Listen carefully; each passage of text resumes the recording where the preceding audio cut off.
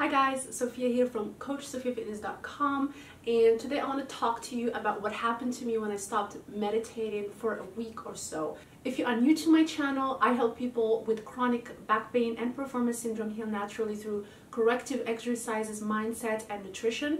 So today I want to talk specifically about the mindset part of healing, and also, kind of what happened to me when I stopped meditating. So I used to talk quite a bit about my mindfulness routine on my website, on the blog, way before starting this channel. So I don't really remember talking about this or making a video about this before. I have to go back and check, but I don't remember having a video that talked about my meditation routine, but I did share that on the blog. But just to summarize, 7 years or 8 years ago, when I was first diagnosed with piriformis syndrome, spinal arthritis, disc herniation, all this list of chronic conditions, and I was doing all the right things, but my mindset was not, it was not on point. Like, I didn't have a healing mindset.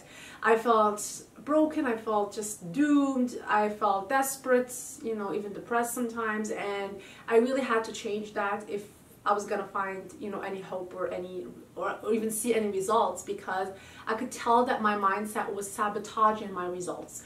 So I decided to, read a lot of books on mindset, goal setting, mindfulness meditation. I learned a lot, in that area, and I was implementing what I was learning. And I read the book, The Miracle Morning, and I took some tips from that book as well, try to implement it, into my morning and create a routine that was personal to me. And that's how my morning routine was put together. So I would wake up in the morning, I would do a mindfulness meditation to check in with my body. I would journal about how I was feeling. I was scripting my affirmations. I was doing a lot of visualization to see how I wanted my health to feel and be like, and what I wanted to achieve, with my life. And, I would also do sometimes I would listen to guided meditation with affirmations in them. So I had all of these things that I would do each day, and it doesn't really take that long. Like, if I don't have that much time, I'll just do a short meditation. So it's not like you have to do it for a whole hour, even though you can. So every day was different, but the morning routine was very it was stable. It was something that I did every single day, and it really centered me in. And I would also write what I wanted to accomplish out of my day, all the outcomes, what I was going to do to support my body. It was like I was talking to my body, what do you need today? How can I support you today? It was just really listening to my body and kind of structuring my day based on how I felt.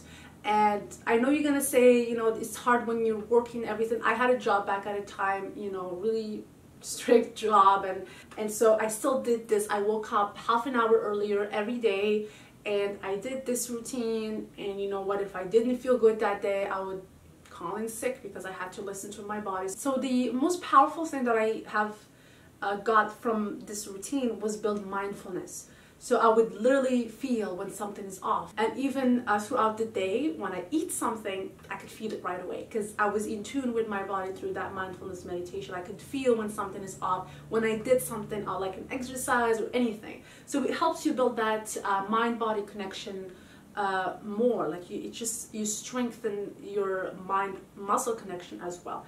And so I don't know what happens, but after a while, something shifted. I remember I made a few mistakes. It can be really easy to get off track. That's another lesson out of this, is because you have to always cultivate a strong mindset to do things that you need to do. And it can be really easy just for something to get you off track. And for me, it was just checking my phone first in the morning. And that's something that I would never normally do.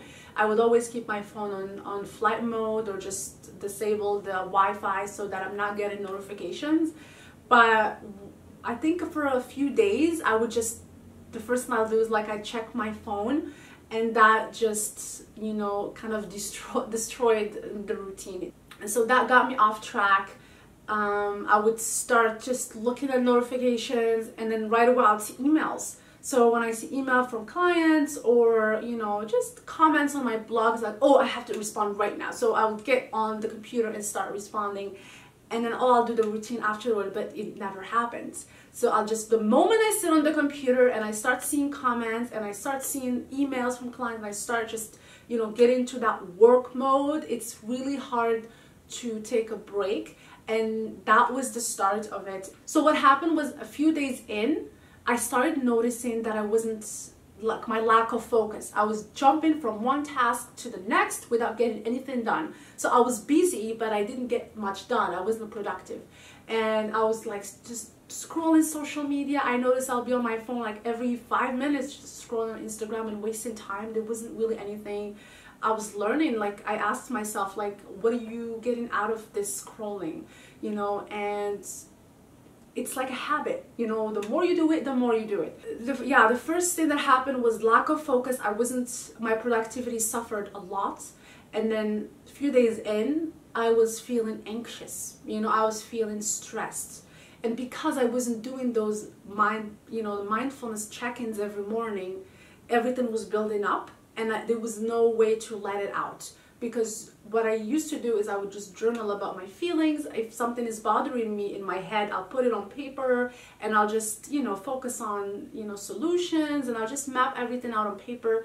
And then after that, my mind is clear to start the day. And also by mapping out my priorities for the day, I know what I have to get done. I can focus on them and move on, but I stopped doing those things. So the whole day was just unplanned, you know, everything was a mess. It was chaos. And I remember after a few days, I stopped everything and I decided to do the routine at 3 p.m. I was like, this is not working, you know, I'm just checking social media. I feel so much anxiety, I'm stressed, I don't know what I'm working on right now. Everything is suffering. And I decided to stop in that afternoon and go and do the morning routine that afternoon, like what I normally do in the morning. And again, it changed everything from then. You know, it was crazy how many pages I wrote in my journal, just, you know, writing about how I'm feeling, you know, and just writing about what's stressing me out, what I'm not sure about, and just letting all of those worries on paper, you know, was such a weight off of my shoulders.